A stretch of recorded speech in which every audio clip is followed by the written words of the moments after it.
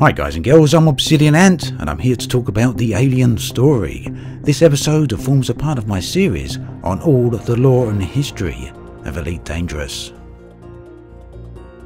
The alien history and interaction within the galaxy is fairly extensive. Much of that has occurred over the past few centuries. However, since the dawn of the year 3303, there has been a renewed interest and activity on the alien subjects. Here, I document some of the more significant events. The first alien relic to be discovered was found over 1,000 years ago on Mars. The origin of this relic remains a complete mystery even in the years of 3300. However, that was not to be the only relic ever found. In the early months of 3301, after following up on numerous rumours and largely spearheaded by Dr. Arcannon, commanders began a massive hunt for an object of unknown origin. The object had been classified as an unknown artifact. After many extensive hunts, the first of these were discovered by Commander Wishblend, who unfortunately failed to capture it. This was later followed by a successful capture by Commander Red Wizard in the Tamakani system during early May of 3301. For the longest of times, unknown artifacts were an extremely rare find despite being highly sought after. However, eventually many more of these artifacts were discovered, some free-floating in space, and others, more often than not, found being carried by convoys in deep space. The unknown artifact is extremely alien in design, and initial theories suggest it being anything from an alien life form to a stasis pod or even some form of advanced hyperdrive. Aside from its unique design, the artifact also broadcasts an unusual alien sound. In July of 3301, commanders made a huge breakthrough and discovered that embedded within the artifact's audio was hidden Morse code. When translated, it was revealed that the Morse code was broadcast in the artifact's location by means of designation of the local star. Over the coming months, many more unknown artifacts were to be discovered. Many of these were sold to stations around inhabited space. In October of 3301, mysteriously, stations began reporting outages and technical difficulties. This began in the Wakashani system, but soon spread to other locations. By November, commanders had begun to realize that the station's technological failures were linked to the presence of unknown artifacts. After this time, commanders led by a group, Canon Research, made public request that all sales of unknown artifacts to stations be stopped. During the period of research on the unknown artifacts, numerous things were discovered. At some point, it was found that the artifacts had changed behaviour, and instead of scanning the local stellar body, they now scanned any ships that approached within 1 kilometre. The artifacts were also found to align themselves within space and point towards the Merope system. Later, recordings and decoding of the audio found that the audio translated to a basic line drawing of the ship that it had scanned. When inside the cargo hold of a ship, the artifacts produce a toxic corrosion effect which eats away at the ship's systems. Eventually, it will either eat its way through the cargo hold and be sucked out of the ship, or it will cause extensive ship malfunction. Unknown artifacts which are destroyed leave behind an unknown fragment. These seem to be highly prized and sought after by Professor Palin, an expert in alien research. Putting his research to good use, Professor Palin has developed a corrosive-resistant cargo rack that would allow the unknown artifacts to be carried without any damage or problems. The full nature and origin of the unknown artifacts still remain a mystery, and despite the discovery of further alien-like objects that bear striking similarities, no further discoveries have been made regarding the origin of these artifacts.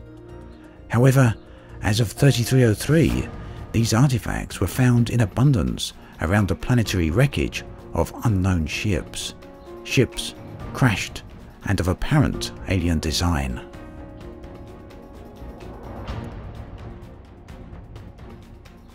Although seemingly not directly alien related, the events behind the disappearance of Starship One contain enough unknowns to lead many people to speculate on alien involvement. At the time of the occurrence, Starship One was a Narwhal-class liner that served as a presidential ship for Jasmina Halsey, the former president of the Federation. In late May of 3301, the Galnet News Network announced that Starship One had disappeared in an apparent hyperspace accident. The entire crew and all passengers, including both the president and the vice president, were eventually presumed dead. Secretary of State Felicia Winters took over as acting president, and on 2nd of June, Shadow President Zachary Huston was voted in as the new president of the Federation. Many theories were put forward as to the reasons behind Starship One's disappearance, and after a brief investigation, the Federation claimed a rare FSD malfunction was the cause. However, many disbelieved this reasoning, citing numerous conspiracies up to and including alien involvement, despite the fact that aliens have not been seen nor heard from in many decades. Eventually, in February of 3302, a search for the wreckage resulted in successfully retrieving Starship One debris. It is unknown why such a search was put off for so long. However, among the debris was found an escape capsule which contained the cryogenically frozen Jasmina Halsey. She was alive and well, and over a short period she fully recovered. She had scant few details to share on the disappearance of Starship One. However, numerous associates made claims of changed behaviour from the former president. In fact, she later went on to make a public request for exploration data to prove her claims of super-intelligent alien beings who had rescued her from hyperspace. Her words on these beings are as follows: "They are out there. I have seen them. We must put aside our petty differences and work together to establish contact. There is so much we could learn from them." Although at the time she was being kept at Clearwater Psychiatric Center, she was eventually given the full clear and released. In September of 3302, Halsey made further claims of an alien nature with the following statement: "I saw a place of extraordinary beauty, a paradise. It was truly wonderful. This was no dream. It was a glimpse of something very real. We must find this place. It could be our future." Some decried her state of mind, wondering if she had truly recovered from her ordeal. Since her rescue, Halsey has worked with a low profile, maintaining an active interest in helping humanity and providing humanitarian aid. In the months leading up to 3303, a number of people with public profiles have put forth the theory that humanity has been infiltrated by alien agents, a theory bolstered by recent sightings of what appear to be alien ships. Although many have found this idea to be far-fetched, President Zachary Hudson has not been so quick to dismiss these claims. In a statement released on Galnet, he said, "Some believe that aliens have infiltrated the Empire, an improbable claim. Maybe.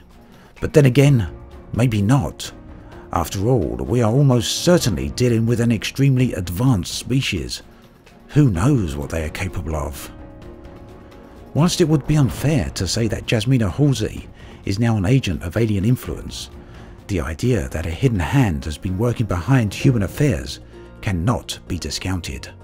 Theories on the extent of such a conspiracy range from the select few lone agents working in isolation to the far-reaching hands of institutional and massively influential networks having been undermined by alien hands.